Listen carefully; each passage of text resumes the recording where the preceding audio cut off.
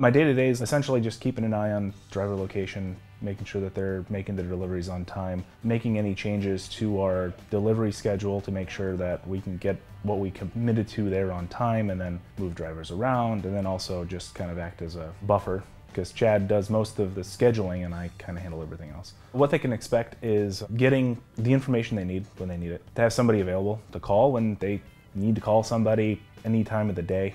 I've handled whatever they needed to handle. Just, we want to take care of our drivers. They can expect a dispatch team and a terminal manager who are professional and courteous, and we want to help them out, because if we can keep them busy, then we're busy, and then everybody's happy. Outside of work, I like to coach my son's soccer team, spend time with my family, brew beer when I have the opportunity, make cheese sometimes, ride my motorcycle when I have the opportunity to, just spend time with my family.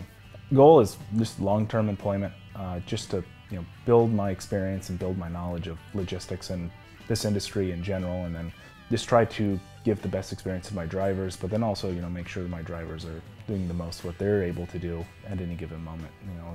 Making sure that we get repeat business in the future through their interaction, because they're our front line. I can tell them all day long what I want them to do, but if our drivers are happy, our customers are happy. If I could have any superpower, it would be to be a child whisperer. Parents would call me, "Hey, my kid's not sleeping." No problem, sleep. My motivation is my family.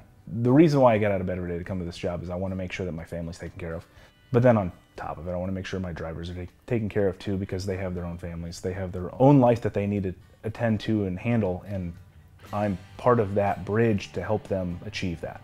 So getting here every day helps me, but it also helps them. Trucking companies in general are generally not flexible. They don't want to give you a lot of time at home. They don't want to try and work with you. The first company that I got a job with only wanted to get me home once every 2 months. My wife was pregnant at the time, and we were going to have our second child within, say, about 3 months, and they weren't willing to work with me. Now, Bardo OSC Schmidt, on the other hand, will. They do. If you need something, you tell us. We do whatever we can to try and be flexible with our drivers to get them what they need. Whether time off, or they want to take a vacation, or anything else, they give us plenty of notice. We will work with them to get them exactly what they need.